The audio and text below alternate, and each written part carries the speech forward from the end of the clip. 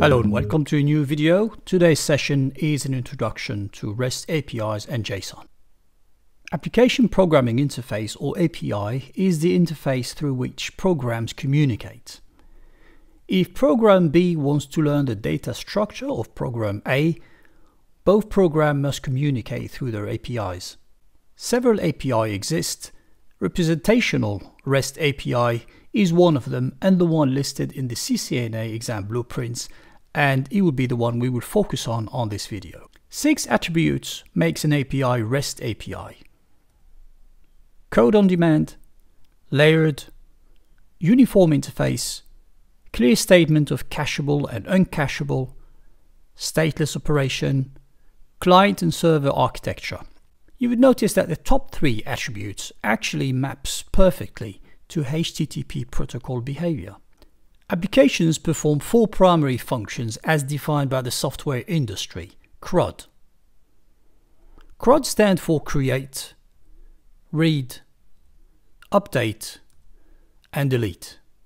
So create allows a client to create new variables and data structure at the server.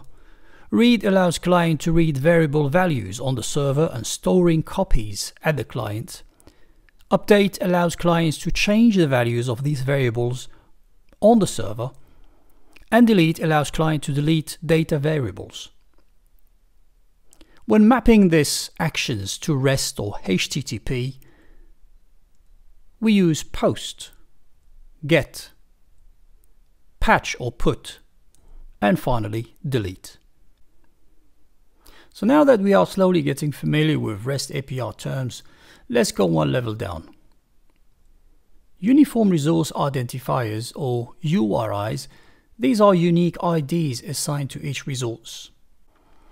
When creating a REST API, the user defines a set of resources which will be made available via this API.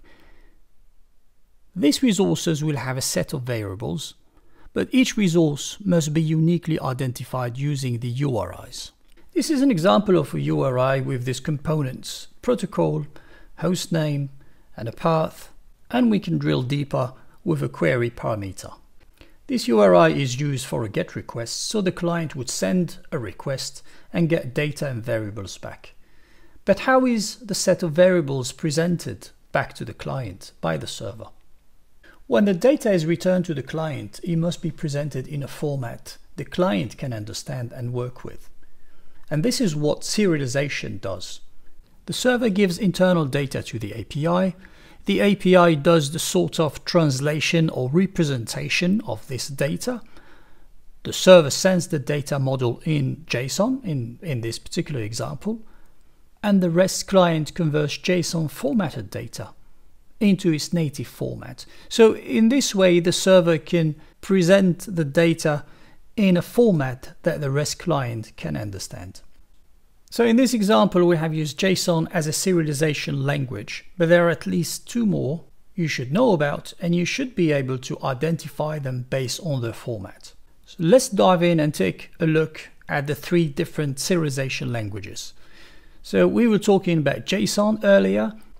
You know these curly brackets will be in use. This represents an object, and within the object will be key values.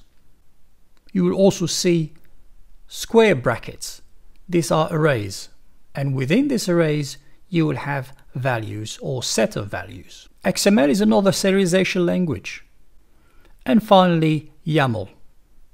So with this, we have reached the end of this session. I hope you have enjoyed it and learned 1 or 2 things about REST APIs. Thank you for watching.